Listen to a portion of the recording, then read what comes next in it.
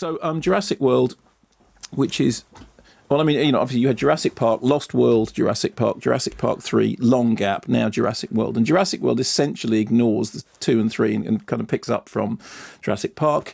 Isla Nublar is now a fully functioning dinosaur park, although they now live in a modern economy in which everybody's got so used to the idea of dinosaurs that apparently de-extinction is no longer big news. So the island is back in, despite everything. Well, but it's you sort of ignore the second two films. Right, okay. Anyway, it's Isla Nublar. That's where it is, and so what happens is that everyone's got kind of bored with the idea of dinosaurs, and so the park's owners have decided that what they really need to do is to make new dinosaurs that are bigger, louder, noisier, scarier, and have more teeth.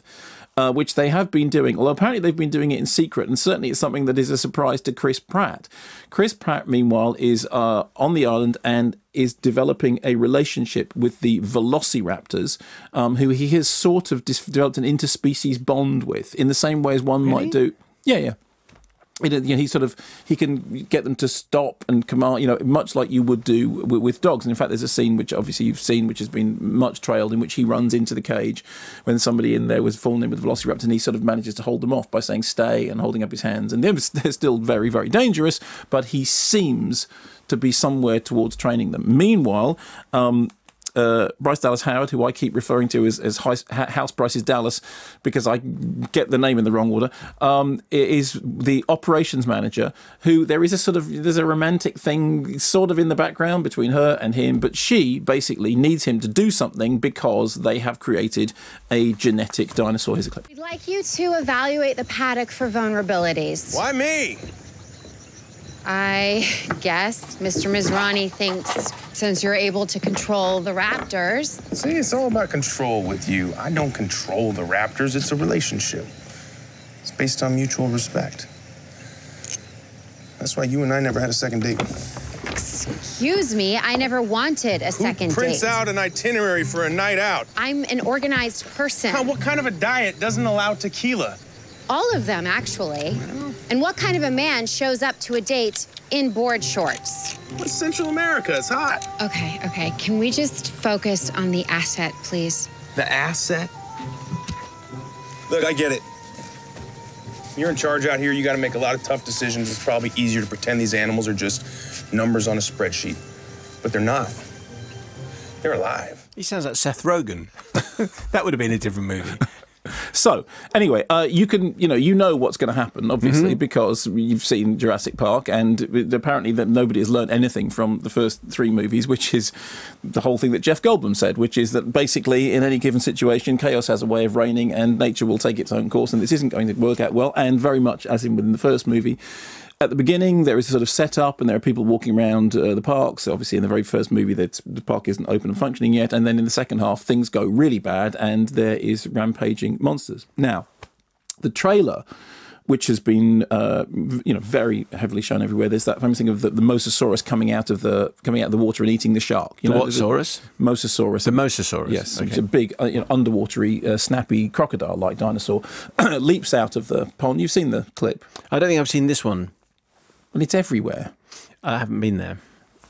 You've just been everywhere else. Okay, fine. So leaps out of the thing, snaps, and the kind of cheeky suggestion of this is, hey, this movie is so big it's going to eat Jaws for breakfast, because Jaws was 40 years ago.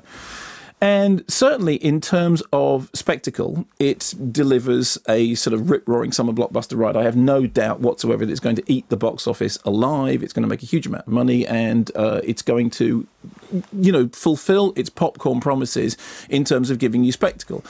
Essentially, the dinosaurs are created through CG and motion capture with a small amount of old school animatronics.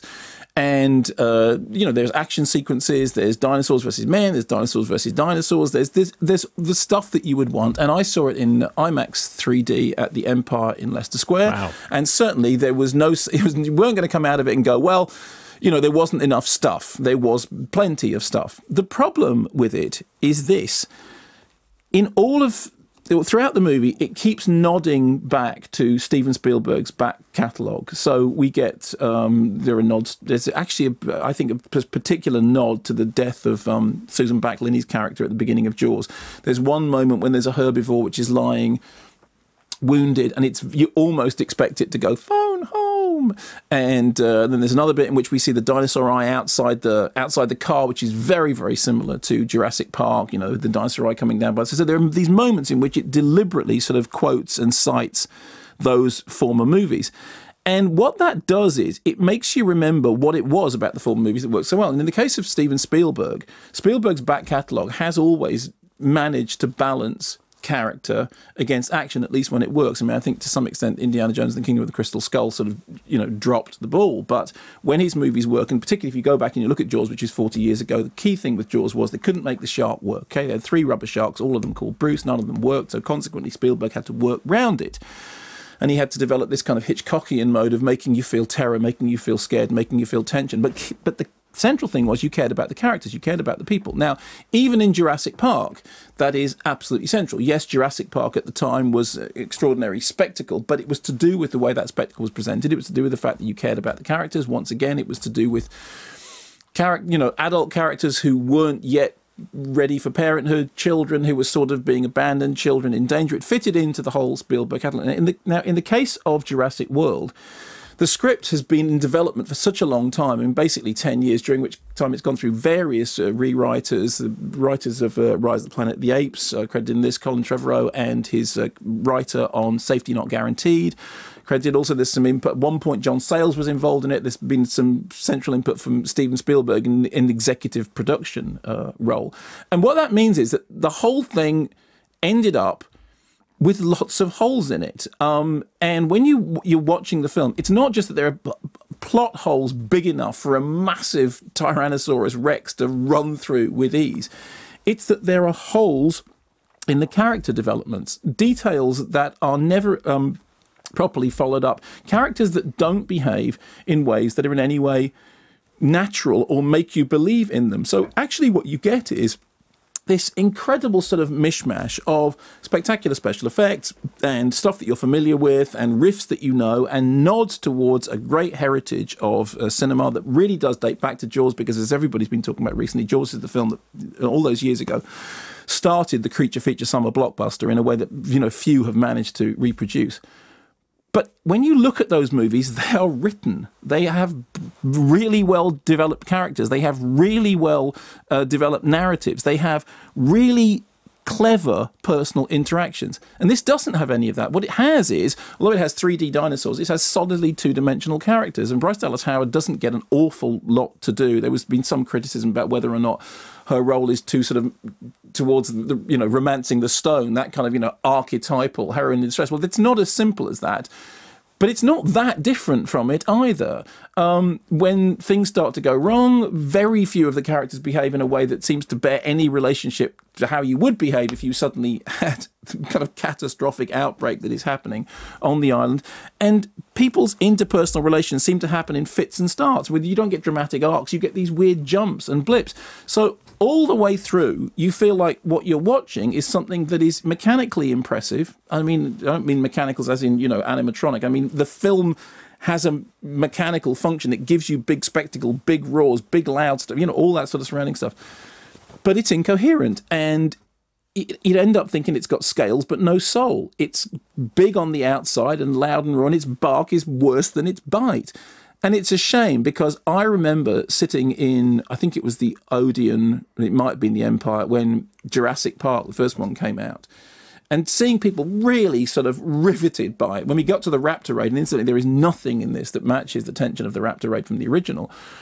Seeing people literally doing that, sitting on the edge of their chairs, and I was thinking at the time, well, it's good, but it's not Jaws. But actually, compared to this, it is Jaws. I mean, you know, the director has come from Safety Not Guaranteed, which very much like Gareth Edwards, you know, coming from a small, sort of fantasy-inflected, weird little character story, and going, okay, fine, now I'm going to make a huge leap up to make a great big blockbuster. And in the case of what Gareth Edwards did with Godzilla, I think he did take the genetic code of monsters with him, so that in the middle of Godzilla, in the middle of the the skydiving and the huge beasts fighting each other, you did still have a sense of character that you just don't have in Jurassic World. So big, loud, shouty monsters doing that stuff, fine. Flat, badly drawn thumbnail sketch characters and a plot which is wholly to the point of incoherent.